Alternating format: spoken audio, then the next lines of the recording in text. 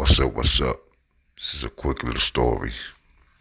When I was in B.C.F, which stands for Brooklyn Navy Yard. Brooklyn Navy, I'm bugging. It's Brooklyn Correctional Facility, which we call the Navy Yard. Not too many dudes talk about the Navy Yard, B.C.F, but that's what they did the Locked Up video. Locked Up, which I will never hear again because that dude put that rat on it. So that's done. We'll never listen to that song again.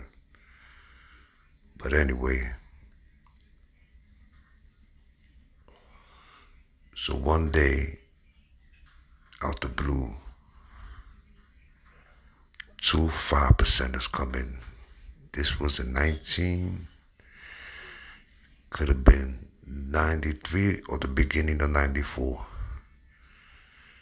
Because I got looked up 93. So when I blamed at the boys, well, that's a story, that's a crazy story. So you know, my classification was always high, high class. A lot of y'all don't know about that. I'm just playing, Well, anyway, so these dudes was brolic, big dudes. Then we had this other kid that was already in the house. He was 5%er, so he didn't have no time on the jack. Dude never made no noise, one of those dudes. But his people walked in. Not his people because he ain't know them. But then the same basically gang, 5%er basically. Y'all know what it is, man. Muslims, y'all know what it is. So yeah, then the same organization, they say, you know what I mean? So these dudes, as soon as they come in, they wildin', no lie. And they dead the jacks. Talking about the jacks is ours. Oh, that was crazy. I had little time on that phone. I ain't gonna say I had 2-3 hours. I probably had half hour, 45 minutes. But I used to call in the middle of the night. We used to take the jack. From the bubble, connected, and be calling people all night. So I was good because I used to call people in the nighttime too, you know what I'm saying? So I'd be like, yo, y'all could get on. I'm getting on tonight, you know what I'm saying? And you had to risk it because, I didn't care what they're going to do, send me to the box. Like, come on, man. So anyway, I ain't really need no time. I used to call people sometimes 2, 3 in the morning, no lie.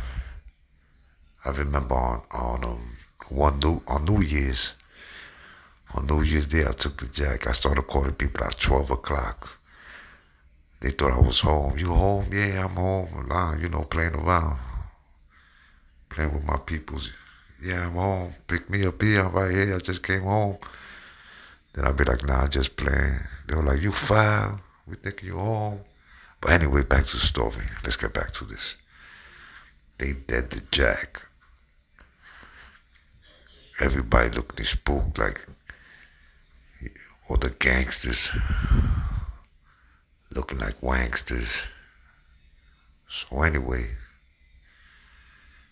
me being who I am, I go up to them. I'm like, yo, I need to get on this jack, man. We're in the middle. If you know how B.C.F, there was beds on the left, beds on the right, and like 2 beds right in the middle all the way to the back. So I tell them, yo, I need to get on the jack, you know what I'm saying? I had my hands in my pocket, I remember. He was like, get your hands out of your pocket. The dude with the dreads was talking, the one in the middle. Big dude.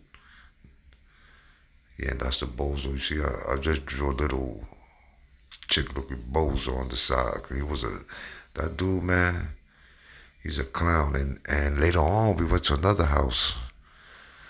Matter of fact, them dudes ain't even last in the house long. Because they had just got it on with Latin Kings in another house. Which I heard they put it in. Kings put it in. Salute to JR. JR was involved in that. I learned later on. Got cool with him, you know what I'm saying? JR from Bushwick. So anyway, back to the story.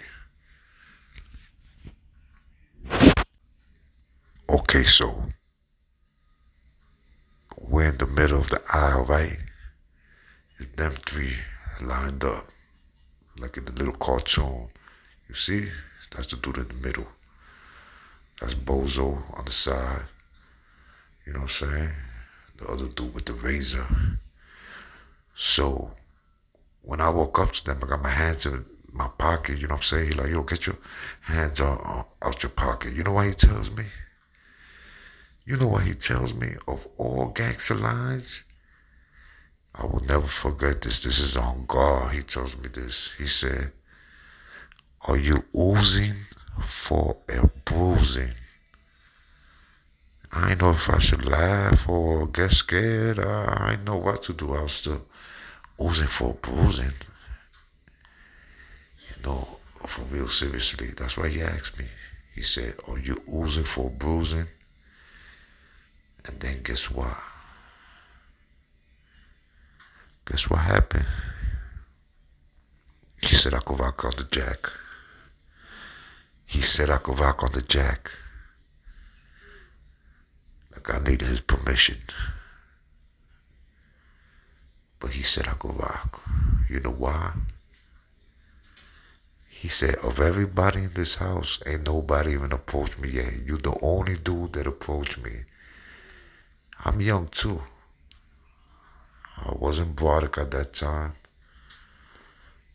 Keep it 100, I'm a little chubby at that time, you know what I'm saying?